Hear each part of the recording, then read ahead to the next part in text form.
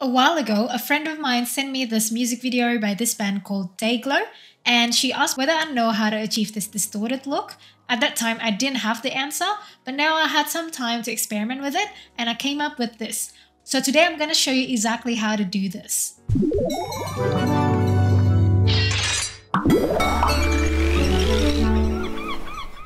Firstly, you would need a footage. So I have this footage from Pexel, and what I've noticed is that to make this effect works better, you would need a footage of people dancing or like moving so that the effect can distort their movement more. And also if you have a footage with plain background or a background that doesn't have too much things in it, then it would also work better because it won't distort the background, therefore your focus will only be on the people. Once you have your footage, create a solid layer, and I'm gonna call it map layer, and this is where our distortion map would be. And I'm gonna apply fractal noise.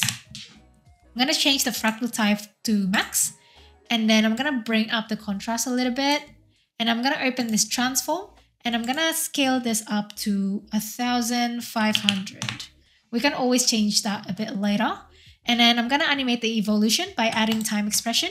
So time asterisk, I'm gonna do 200 for now. You see here, there's like a little bit of like detailed fractal here. So I can reduce that by decreasing the complexity. So I'm gonna decrease that to 2. And then this is basically how your map layer looks like. So once you've done that, I'm gonna turn that layer off. Again, you can always adjust it later, and I might actually adjust it a bit later once I add this other effect. Before we continue, have you ever wanted to save time on motion graphics? Motion Duck extension has thousands of animated templates that you can add to your animation. You can download a bundle pack, buy an individual pack, or subscribe if you don't want to spend too much in one go. They also have a free pack if you want to test them out first. It's so easy to use. The cool thing is you can customize them all. Check out the link in the description below to download. Now, back to the tutorial. And then I'm gonna click on my footage layer. I'm gonna apply displacement map on it. And I'm gonna set the displacement map layer to my map layer, and then change the source to effects and mask. When you adjust the numbers here, you can start seeing the distortion.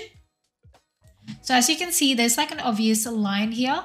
So I'm gonna fix that by changing the center map into stretch map to fit. So somehow my map layer doesn't fit the composition, and by changing it to stretch map to fit, basically After Effects just stretch your map layer to fit your composition or fit your footage. This is what it looks like so far. I really like the stretch look here, so I'm gonna try to have more of that. But for now, I'm gonna create an adjustment layer, and I'm gonna call this blur. If you watch the music video again, there's a bit of sort of like motion blur onto this distortion, so I'm gonna add a bit of that. And I found that the best blur to use is CC Vector Blur, because you can apply a map to it. And again, I'm gonna set this map onto my map layer and change the source to effects and mask. And now if I add the amount, you can start seeing like the blur there. And the blur is just kind of like changing according to the map, which is pretty cool. So some parts are more blurred than the others kind of thing. Now I don't really like this sharp ridge. I'm gonna adjust the ridge smoothness. I'm gonna try 2 and see how it looks like. So it's smoothing it out a little bit, but I'm gonna add a bit more so that the blur is just kind of like a bit smoother and doesn't have that harsh, sharp line. And also you can add the map softness. And obviously you have some gaps now that you add the CC Vector Blur. So you can fix that by adding motion tile onto this adjustment layer. And then just make sure that your CC Vector Blur is underneath motion tile. So motion tile has to go first. And then just add the output width and height until it covers the whole thing. And then you can also mirror edges just in case. So this is how it looks so far.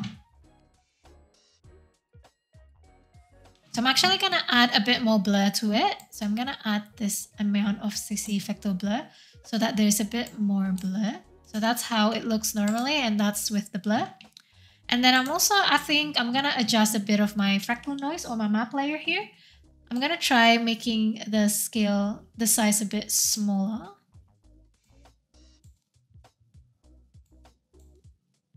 So there's actually a bit more distortion once I do that. And also I'm gonna adjust the contrast and bring it up a little bit. Yeah, so I really like that kind of like stretchy, distorted look. So that's the look that I'm going for. But obviously it's all up to you. And you can always adjust that in your fractal noise or even like in your displacement map. If you reduce the displacement map a little bit, then the distortion will be less. Okay, so once I do that, I'm actually gonna add posterize time. So I'm gonna add another adjustment layer. I'm gonna call this posterize time and add posterize time. I'm gonna put it down to 8 just so that it looks a bit more like cartoony and jaggery. Yeah, so it looks more like the music videos now, which is pretty cool. And I'm actually gonna add another adjustment layer, and this one is gonna be turbulent displays. So this is not necessary, but if you wanna add a bit more like displacement onto your footage, you can do it. I'm gonna put it underneath blur, and I'm gonna add turbulent displays, and then I'm gonna animate the evolution by adding time expression. So time, maybe this time I'm gonna just do 100. So I'm just gonna turn it on and off to see the difference. So this is with turbulent displays, and this is without. So it's just like slight difference. So I'm gonna add the size a little bit, maybe the amount a little bit, just about like 70. And let's preview this again.